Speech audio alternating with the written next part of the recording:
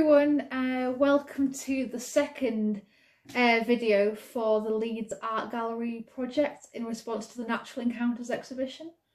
Today I'm going to show you how to create a fun mark making piece using objects and paints. We'll be using our collage surfaces from the last video as well, and here are some really good examples from the mark making workshops that I've been running over the past few weeks.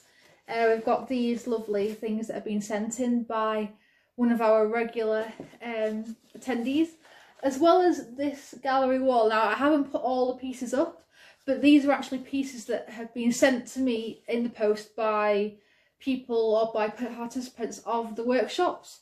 So I thought I would create a nice gallery wall or DIY kind of space where we can show some work.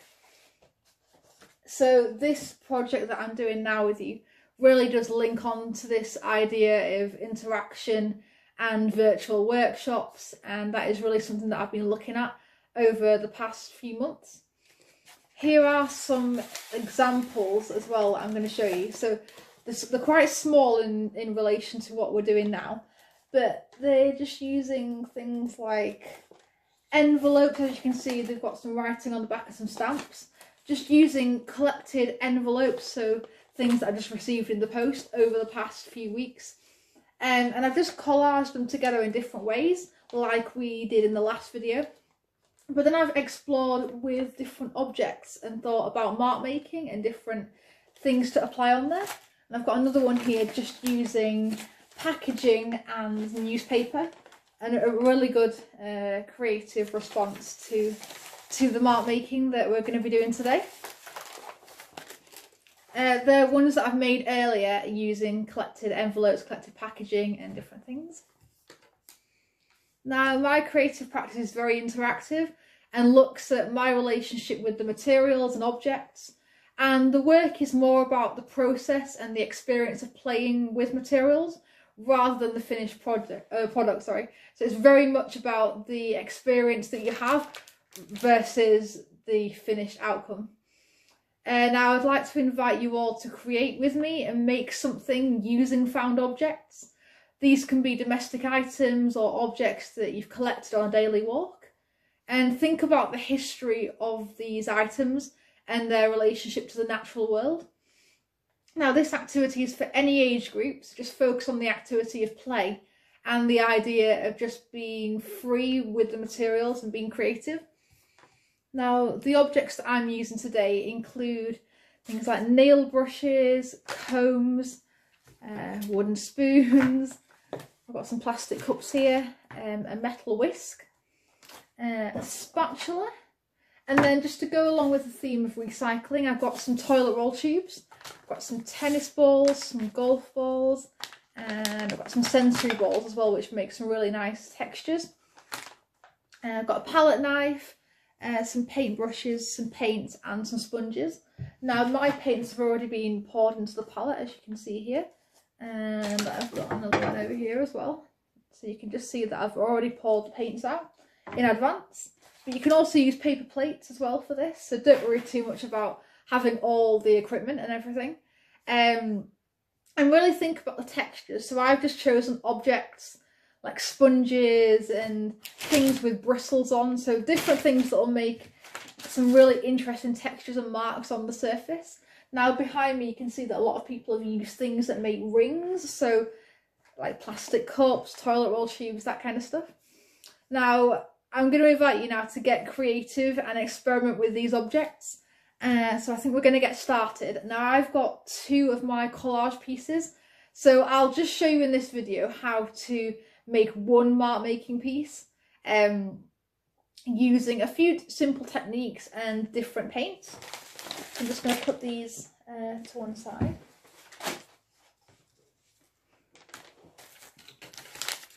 Now, don't worry too much about not having all the materials and everything, you know, just work with what you've got. So whether that's things that are from inside the house or things that you've collected, and really think about found objects as well, because the artist that I was looking at the Leeds Art Gallery, Takahashi, I talked about her in the first video that I did, the little intro, where she makes large installations, large sculptural installations using found objects, collected objects, usually either by herself, by others, or from charity shops. So again, a very collective inquiry into using found objects and what you can do with them. So here we are using objects, but in a different sense. We're using them to create something, and we're using our collage backgrounds from the second video that we did. Alright, so I'm just going to get started by getting my palette out. And I think we're going to first start with the nail brush. So I've got 3 out here, and what I'm going to do is just dab the brush gently into the blue paint, so you can see it's nicely covered.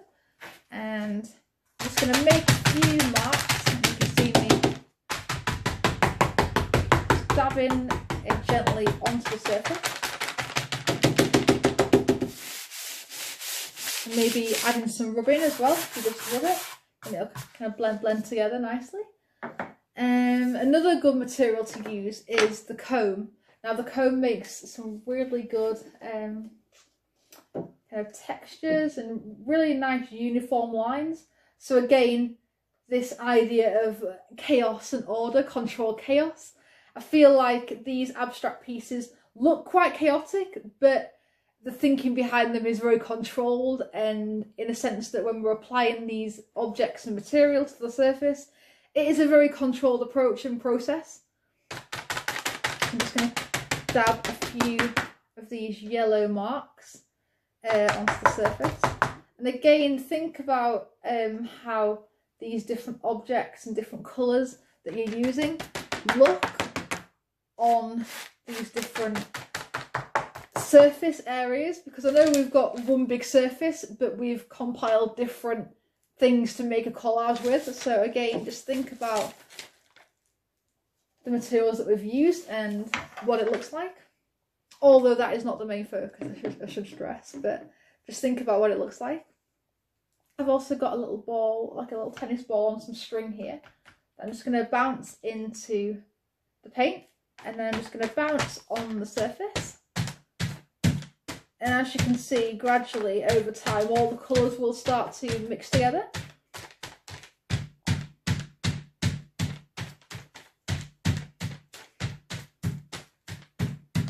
So again, this idea of layering and the work developing as we progress through this activity, the work's developing and we're applying more objects and creating different textures on, and more colours as well. So again, if you are into your colours very much like myself, then think about different colours that you can use as well. And just getting on to packaging as well, I'll show you one thing that was sent to me by one of the participants in my workshop. They actually packaged the work up inside this that they've decorated, and then they fold it together to make something that they could send their work within. So really think about this idea of packaging and different surfaces in relation to the activity of mark making and using different paints and different colours and different objects. I'm just going to carry on with my tennis ball. I might get some more paint as well, and just carry on making different marks and stuff on the surface. I'm also going to move over as well to my light blue in this palette, because I do quite like the colour in there. So I'm just going to carry on making some nice easy marks on the surface. Maybe think about kind of spinning the ball around a bit as well to make some really quick marks as well, and then watch it unravel, and then you can just do something like that on the surface just to kind of blend it together. So really think about different ways in which you're applying these materials. Now I've also got a wooden spoon here, and I've got my spatula that I can use. I'm just going to apply some red paint to the spatula, I think. And you can see it's just gone inside the different marks. And then we can just start creating some different prints and stuff on the surface. So really just thinking about these materials and just creating different marks and just being really free with what you're using.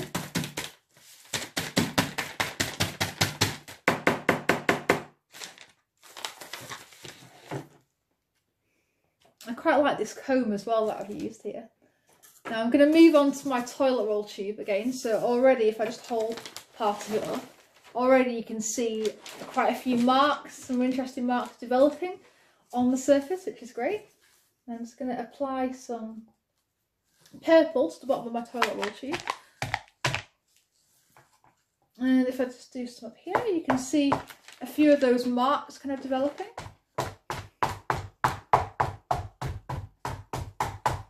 Now these videos that I've been making for the project, well, in response to the project, will also accompany with a photographic series as well. So you'll be able to see some photographs of things that I've made during this time as well. And it would be really great if you could get involved. So maybe watch these videos and make along with me. That would be really, really great. And just think about where you're getting these materials from. So the history that they've got. So maybe you're going on a daily walk and you've got you're having an experience for yourself, and then you're collecting these things as well. So the history of that material would be that it's been collected during a walk, and then think about what you've done on that walk. So again, just adding a bit of context to the material and to the journey of it. Now, I quite like this colour that I'm using, so again I'm just going back to the tennis ball and just dabbing it on the surface in different areas. And I've also got a really nice pink as well in my palette that I can use.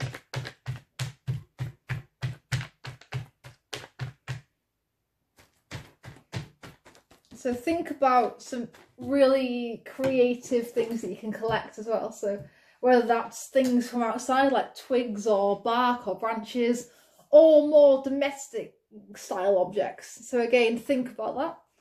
Now I quite like this tennis ball, but I'm going to use one without string. So again, just dabbing it on the surface, and it's almost like a sponge, isn't it? So it's a very spongy kind of material. So I'm just showing you a few simple mark making techniques and different ways to apply paint to a surface. Now this is the creative bit that I quite like. I'm going to go with my black paint, and I've got a whisk. So it reminds me of Jackson Pollock's work as well. Only probably not using a whisk for mark making. So I'm just going to dab it gently in there, and then just simply just flick the paint. And if you haven't got enough on, like me, then just go for more and just keep flicking it on the surface. And then I quite like the nice sound of the paint splattering as well. I do quite like that. There we are. I think when you start doing action painting on the work as well, it starts to look busy, the work, appearance wise. So again, like I mentioned before, think about that term controlled chaos. You know, what does it mean? So in a sense, we are creating some quite detailed marks, but it looks quite abstract and chaotic. So again, what does that mean for the work, and what does that mean for you creating it? For me, the brighter the piece and the more abstract the piece, the more I've normally enjoyed it. So it feels quite energetic and again really free, just to experiment in different areas of the work. And also this collage kind of approach to it makes the surface look really irregular, really different, and very unique in terms of that versus just using a piece of white card. So again, think about different ways in which you can create some surfaces. So if you didn't manage to watch the other video that I did, then please go and have a look and check it out. And for me, I'm experimenting with scale as well, so I've gone for some very large surfaces, just using a few things like padded envelopes, bubble wrap, brown paper, but again really making a varied selection of materials kind of come together as one, which is quite fun and looks really great as well. I know it's not all about the appearance of it, but they do look really good together, as well as the different colours and the textures that we're using. And it is quite experimental as well, so think about different ways in which you can experiment with these materials. Now I'm just going to go back to my nail brush and my blue paint, and I'm just going to start applying some more marks here. So if I just hold the surface up now, you can see already that I've started experimenting and using a lot more colours on my work. There we are. So if I just hold up what I've done, just to give you a bit of an idea of what things you can use and how to do it. There we are. Now in this video I focused on colour and using quite a varied selection of materials. So I've used the whisk, the nail brush, the tennis ball, I've used the comb, and I've used the toilet roll tube. But there are plenty of other materials that you can use, such as pastry cutters, golf balls, sensory balls, just ordinary paintbrushes, maybe some sponges, and these plastic cups again work really well. And possibly even a wooden spoon. You know, I've gone out and I've bought quite a good selection of materials, all from I think Wilko's or something, so fairly cheap things. And you can also go to Poundland or something just to get some really good things to experiment with. So just think about where you can source your materials from, and if you want to use collected objects as well, then that will be really good. Now this is the end of the video, I think, but please get involved and send in your pieces to either the Leeds Art Gallery page via email or tag their Instagram. All mark making videos will appear on my YouTube channel, so Designs Holly Eva, so capital D, capital H and capital E. Thank you so much for joining in as well. It's been a pleasure to be able to show you my practice and my work. And remember, these works can be created in any space, so indoors or outdoors, so really think about your relationships to those spaces. Think about what materials and objects and things you can use to create the surface and the mark making.